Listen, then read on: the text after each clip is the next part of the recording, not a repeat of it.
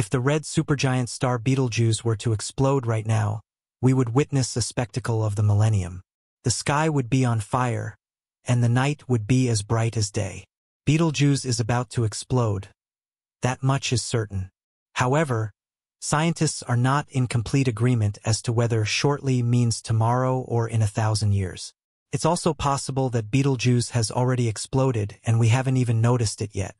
A supernova explosion occurs in our Milky Way about every 50 years. However, supernovae visible from Earth only occur once every 1,000 years. Betelgeuse, which is about 640 light-years away from Earth, will be a Type II supernova, and they are particularly spectacular during the day. The explosion of Betelgeuse would dramatically change the brightness of the sky.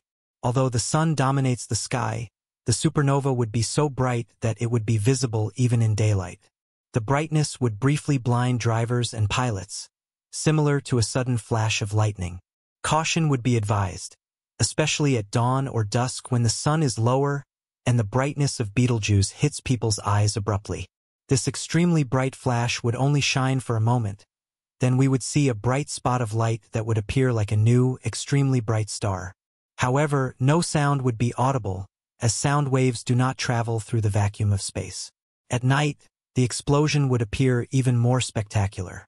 For a moment, everything would be illuminated, and then we would suddenly see a new, extremely bright point in the night sky that would shine brighter than Venus and Neptune.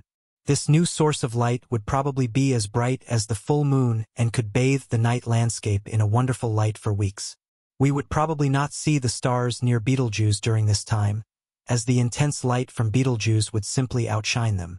While it's certain that Betelgeuse will explode, it is still uncertain when it will explode.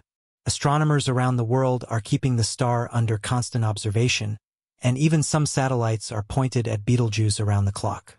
Every change, no matter how small, is registered immediately. When the supernova alarm goes off, astronomers and amateur stargazers will immediately point their telescopes at the event. Space telescopes such as the Hubble Space Telescope or the James Webb Space Telescope would take detailed pictures. The observatory's measuring instruments would register an enormous increase in brightness across the globe, accompanied by an increase in gamma rays and X-rays. Radio telescopes will detect drastic changes in the radio wave range on this very special day, and the gravitational wave sensors, which register even the finest changes in the cosmos, would very probably indicate the explosion even before we can see it. Gravitational waves are tiny changes in the gravitational fabric of the cosmos. All events in the universe in which matter is in motion generate gravitational waves. In addition to gravitational waves, unusually high neutrino currents would very probably reach us. The world's best neutrino detectors in the Arctic and Antarctic would very likely also be among the first to register the supernova. What happens after the explosion? One thing is certain: Betelgeuse will disperse incredible amounts of matter and energy into space. The components of the star will spread across the galaxy over billions of kilometers and light-years. The blast wave from the explosion will have a significant impact on Betelgeuse's immediate surroundings. Yet the distances in the universe are so vast that it's uncertain whether neighboring stars will really suffer serious damage. Betelgeuse is the first red supergiant star to explode directly in our cosmic neighborhood, and it's the first time we can witness the spectacle with modern technology. It will be a surprise to be able to study the true scale of the explosion for weeks. Shortly after the explosion, Betelgeuse would remain visible as an extremely bright spot in the sky for weeks to months. Over time, the brightness would gradually diminish, meaning that we would no longer be able to see it with the naked eye, but astronomers will continue to observe any changes, however small, with their telescopes. After the end of Betelgeuse, an extremely compact remnant will remain, either a neutron star or a black hole. Betelgeuse may even form a spectacular cosmic nebula, such as the colorful Crab Nebula. That would, of course, be a very special spectacle. Such nebulae can exist for millions of years, meaning that old stars do not disappear completely but leave behind an object or black hole that offers us plenty of material for research. What did Betelgeuse look like in its earlier stages? About 10 million years ago, Betelgeuse was formed in a dense molecular cloud. This cloud of gas and dust consisted of materials traveling freely in the universe and also consisted of the remains of earlier supernovae. Betelgeuse was thus formed from the material of older stars. At some point, this cloud became so heavy that it began to collapse under its own gravity. A protostar initially formed within this cloud, which accumulated more and more mass until nuclear fusion was initiated. Betelgeuse was not alone. The young star was formed in a cosmic nursery full of newborn stars. This luminous and chaotic region may have resembled today's Orion Nebula. The environment of the star nursery was characterized by strong winds and high UV radiation. Betelgeuse was an extremely massive star from birth and was probably significantly brighter than its siblings. As a massive star, Betelgeuse had a shorter life expectancy than smaller stars. From the start, it used up its fuel supplies relatively quickly. In its core, hydrogen atoms fused to form helium, and in the process, the giant star released incredible amounts of energy. This phase lasted only a few million years, the blink of an eye in cosmic time. During this time, Betelgeuse was probably a blue supergiant, 1,000 times hotter and brighter than the Sun. In the middle of Betelgeuse's life, the hydrogen supply in the core was exhausted, and the star began to fuse helium into carbon and oxygen. It was precisely at this stage that Betelgeuse slowly began to expand into a red supergiant. Its brightness continued to increase, and it began to periodically lose large amounts of matter in the form of strong stellar winds. At that time, the red supergiant already had a diameter larger than the orbit of Mars around the Sun, and its bright red color fascinated people on Earth. An interesting question is how planets around Betelgeuse might have experienced this development. Similar to us, Betelgeuse could have gathered a colorful group of planets around it. Some experts consider it impossible that life could have existed there, as we currently assume that life needs billions of years to develop, and given Betelgeuse's short lifespan, this would be rather unlikely. Nevertheless, we can never rule it out because we lack comparative values, and we would probably be making a drastic mistake if we tried to transfer earthly conditions to other worlds. What is certain is that the planets around Betelgeuse became hotter and hotter as the star grew, and it gradually swallowed them up. If there had ever been life there, it would have been destroyed by the star's extreme radiation. Betelgeuse shatters in a fraction of a second. The magical thing about cosmic events like these is the incredible forces and time sequences we are dealing with. The upheavals in Betelgeuse's inner being alone are so enormous that we can hardly grasp them with our minds. When Betelgeuse had also used up the helium in its core, it began to fuse heavier elements: carbon, neon, oxygen, and finally silicon, which fused to form iron. This process went faster and faster, and at the same time, each fusion stage produced less energy. As the heavy elements increased, Betelgeuse became heavier and heavier, and at some point it would collapse under its own gravity. Then, it will tear the enormous star apart in a fraction of a second, and all the remaining energy will be released suddenly. How close is Betelgeuse to exploding? The question on everyone's mind is, when will it happen and will we see it? Betelgeuse is increasingly unstable, as all observations show. It's definitely in its final phase, but how long that will last is a mystery. Astronomers are using a variety of telescopes and technologies to observe Betelgeuse closely. In addition to the Hubble Space Telescope and the James Webb Space Telescope, the European Southern Observatory's Very Large Telescope and the ALMA telescope in the Atacama Desert take turns observing the star. These telescopes' analyses show us chemical compositions and changes in its brightness. Between the end of 2019 and the beginning of 2020, the star's brightness decreased by around 25%, which attracted worldwide attention and triggered speculation about the imminent supernova. However, after intensive investigations, astronomers concluded that the dimming was probably caused by a combination of different factors. A huge cloud of dust ejected from the star and large-scale convection cells on the star's surface, which were cooler than the rest of the star, obscured the star for weeks. Scientists also observed another, albeit less dramatic, dimming of Betelgeuse in 2024. This event is thought to be a direct aftereffect of the Great Obscuration of 2020. Although all of these phenomena can be explained, they show us how unstable the star is, and they can be taken as important clues that Betelgeuse may soon explode or has already exploded.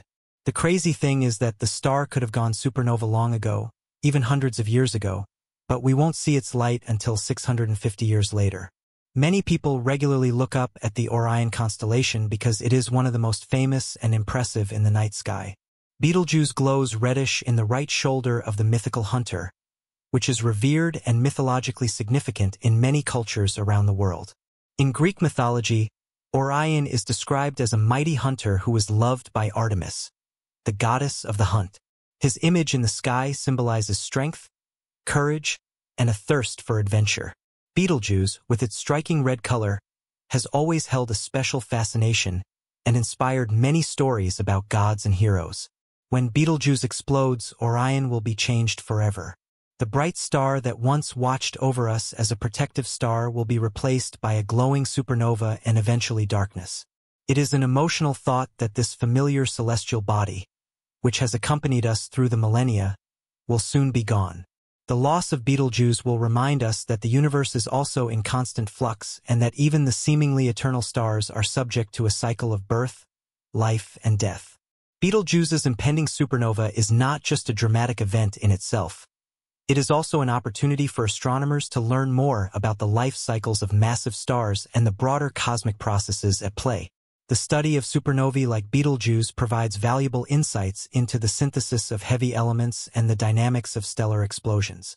These explosions are crucial for distributing elements such as iron, nickel, and other heavy metals throughout the universe, enriching the interstellar medium from which new stars and planetary systems form. During a supernova event, the core of the exploding star undergoes rapid and intense nuclear reactions, producing a variety of elements that are dispersed into space. This material, rich in newly formed elements, then contributes to the creation of new stars and planets, continuing the cosmic cycle of matter. The supernova remnants, often seen as nebulae, can be incredibly complex and beautiful, showcasing intricate structures formed by the shock waves of the explosion interacting with surrounding gas and dust. The study of these remnants also helps in understanding the different types of supernovae. For example, Type 2 supernovae, which Betelgeuse will likely be, occur when massive stars reach the end of their life cycles and have exhausted their nuclear fuel. In contrast, Type Ia supernovae result from the thermonuclear explosion of a white dwarf star in a binary system. Each type of supernova has unique characteristics and contributes differently to the cosmic landscape. In the aftermath of Betelgeuse's explosion, the ejected material will form a supernova remnant. This remnant will evolve over time, transitioning through phases where it is visible in various wavelengths of light. Initially, it may be observed in the optical spectrum, but as it cools and interacts with the surrounding medium, its emission might shift to infrared and radio wavelengths. Observing these changes helps scientists understand the physical processes driving the evolution of supernova remnants.